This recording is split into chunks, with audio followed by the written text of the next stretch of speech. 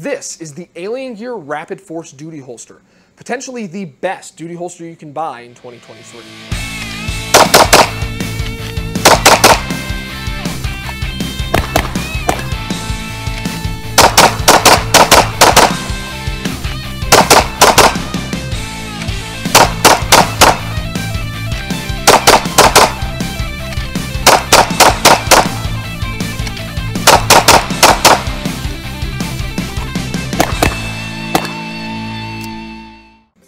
So this review has actually been a long time coming. In fact, it's been delayed twice now. The first delay, not so good reasons. The second delay was actually for a very good reason. So the first delay occurred about 4 or 5 months ago. I was just doing some dry fire one day. Actually, I was going to shoot the video the next day, and all of a sudden I'm dry firing, drawing from the holster, and my level 2 retention stopped working. I was able to actually fully and freely pull the gun from the holster without deactivating the level 2 retention right here. Now this is a new holster, it does not have that issue, but that just happened randomly all of a sudden, and looking inside the holster, the ejection port lock for the Glock had been completely sheared off and was no longer locking onto the gun. Now in less than 24 hours, Alien Gear not only contacted me, but they said straight up, we're gonna send you a new holster for free. And this was not because I make YouTube videos or anything like that. I was just a customer and they were ready to take care of me, and that is customer service. So that's something great right off the bat. Now, like I said, it's not great that it broke, but the level 3 retention was still functional. So let's say you're in a struggle, in a duty situation, or what have you, you're still gonna have your level 3 retention. And like I said, Alien Gear is gonna hook you up and get your replacement ASAP. So while it wasn't nice that it broke, in fact, the way I broke it, they said they've never seen that way before. They've never seen it break like that.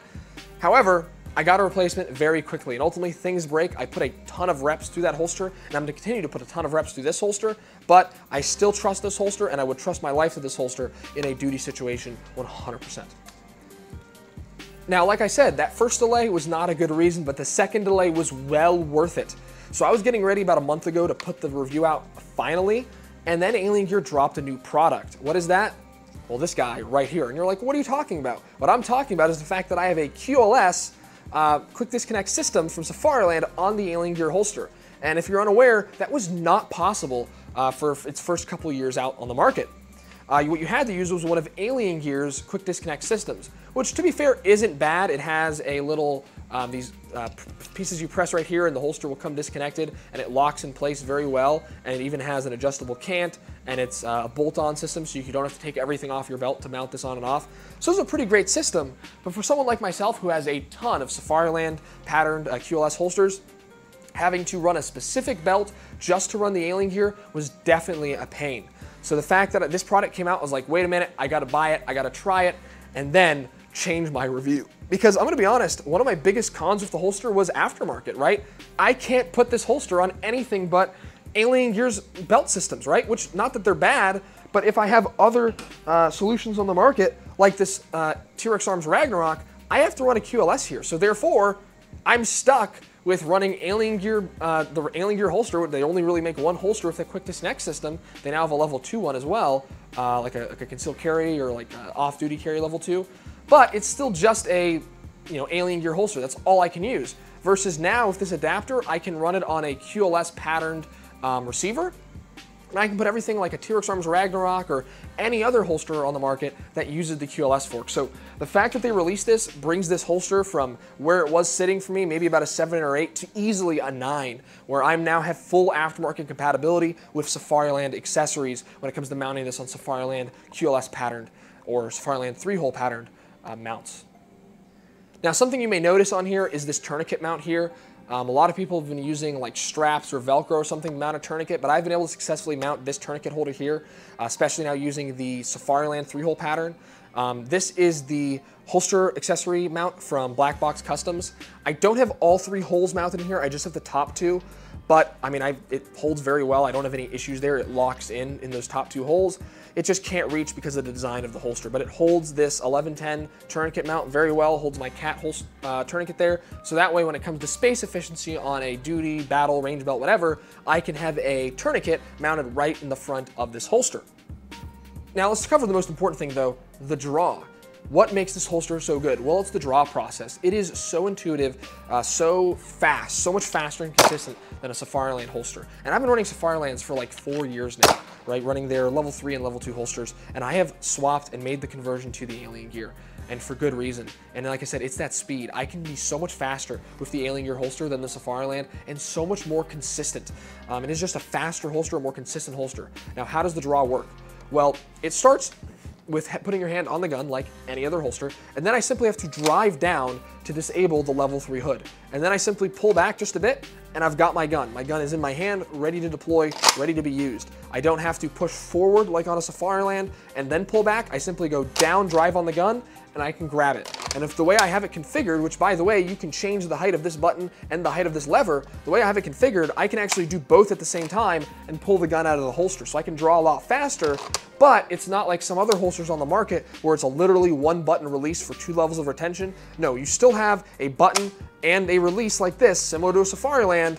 However, if you're fast and you know how to do it, you can kind of release both of them at once, and that way give yourself a faster, more consistent draw than something like a Safariland holster. Now you do have this guard right here in the front, so if someone wants to take your holster or take your gun from you from the front, you do have a little bit of a guard. I do wish it was more like a Safariland where it fully encompassed these buttons, and maybe someone will come out with a product or an adapter, or maybe Alien Gear will, and that's really my biggest complaint, is I would like more security. But even trying, having my friends try and grab the gun for me and everything, I can still defend it very well, keep someone from taking the gun out of the holster. But if that is a concern of yours, you might want to go Safariland, but as long as you're comfortable with being able to defend your gun with retention like this, then I think it's good to go when it comes to your level 3 retention. Now, one cool feature about the holster that a lot of people may not know about is when it comes to the hood. Now, something that can happen, and a complaint people have had, is the hood can get pushed back up when you're have your gun unholstered, right? You could be moving around, let's say law enforcement, military, even as a citizen, you could have your thing down and the hood comes back up because you get pushed up against the wall or a building or what have you, because it doesn't have a whole lot of resistance. It has some, but not as much as like a Safariland does. So if this closes and you go to reholster, now all of a sudden, you can't get your gun in the holster. Well, Alien Gear thought of that. If you're running a light-bearing holster, or even non-light-bearing, right? If this is a non-light-bearing variant, you can take your gun, the muzzle of your gun, or your light, and push down on that level 3 retention button and get back in the holster, right? Same thing with this X300. I've got the holster closed, and I can come down, drop it down, and put it in the holster. So even if my hood gets pushed back up, I can reholster it, versus a Safariland where while it's harder for that hood to get pushed back up, if it does get pushed back up, you're gonna have a lot harder time getting that gun back in the holster. Now, another great thing about the holster is the pass-through. I've got a pass-through here for my muzzle and for my light. So dirt, rocks, dust, debris, and nothing's in a gather in here, water, anything like that.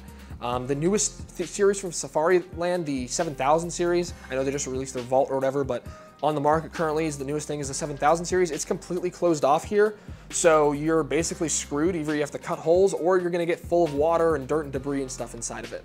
The 6000 series, you can actually pop out both the blocks, but the 7000 series, Safariland's newest, latest and greatest holsters that they've got for sale currently, you're kind of shit out of luck if stuff gets in your holster. You'll have to kind of either take it off of your QLS if you're using a QLS and dump it out, or you're gonna have to hop up and down until stuff gets out. If you've ever had that situation, you get like a spare brass in your mag carrier or something like that. So definitely not great on the Safariland's part, but on Alien Gear, total pass-through, so no dirt or debris is gonna build up in this holster, and it's gonna be just fine when you go to reholster the gun. Now, one more potential concern with the holster I do have, something I think is pretty minor because most holsters on the market that are light bearing do have this issue, but if I come in and I torque the gun just right, I can reach my finger in here and press the trigger. It's pretty difficult to do so, but it's not impossible. And so ultimately, that is something to be concerned about, is the ability to come in here and press that trigger. Is it a giant concern? I don't think so. You really have to get in there to do so, but it is possible. If you have a stock lock trigger, it's a little harder. If you have like an aftermarket trigger, it's even easier to do so. But like I said, I don't think it's a huge issue. It just is something to be aware of. You can tighten your retention down more. Obviously, it's a balance. If you have the retention really tight, it'll be harder to draw. But there's a screw right here. I don't know if you can see it on camera, but it's right here where you can tighten the retention, and there's a lot range of adjustability. So that way there's less wiggle, so there's less chance of that happening. But someone with skinny fingers or small hands could possibly get in there while you're struggling with a firearm in, let's say, a duty capacity or something, and possibly discharge it. But like I said, I don't think it's a huge concern. Ultimately, I don't think it's very likely to happen, and most light-bearing holsters, even Safarilands, do suffer from this flaw. Now, if you guys can't tell from watching the video, I am wholeheartedly behind this holster. I really enjoy it, and I really like it, and it's become my go-to retention holster. Not only is it fast, but Alien Gear has great customer service and a so much easier ordering process than Safariland. If you've ever ordered a holster directly from Safariland, it is the most confusing thing ever. Versus Alien Gear, you just select your gun, you select what hand you are, you select what level of retention you want, whether you got a light or not, and then you select what accessories you want, like a belt ride, quick disconnect, stuff like that, whether you want an optic hood. But it's so simple versus Safariland, where it is the most headache-inducing process ever to try and figure out that order. So not only is it easier on the customer, and they have a really good customer service, which Safariland does have good customer service to be fair, but it's just an amazing product which makes you faster and more consistent with a duty holster while still giving you that level of retention and security that you'd get out of what used to be the go-to holster for me, the Safariland Level 3. So one caveat I will say, if you're going to use this or the Safariland, pick one and stick with it. I ran the Safariland for years, and it took me a little bit of time to get fast with the Alien Gear. And recently, just a couple months ago, I started running the Safariland again, just to get some good comparison video, and just personal comparison ideas, so I could actually speak about the Safariland versus the Alien Gear, since it'd been so long since I'd ran a Safariland holster. And something I ran into is it slowed me down on both the Safariland and on the Alien Gear when I kept on swapping back and forth. So if you're going to use one, whether it's the Alien Gear or the Safariland, run it and stick to it. Do not keep swapping between the two, because it ultimately will slow you down. Pick one, run it, learn it, become super proficient with it, but don't go back and forth like I did, right? That was just for review processes, but for true serious use, just stick to one. Whichever one you prefer. If you really love Safariland, you hate Alien Gear, or if you really like CompTac or any of the other companies that make duty holsters, just find a good one and stick with it at the end of the day, because you don't want to be stuck with your muscle memory used to one holster, and your instinct to draw one way, and then you try and draw another holster and you draw it the wrong way because you're so used to Safariland's draw when you're trying to draw from the Alien Gear in a true life or death situation.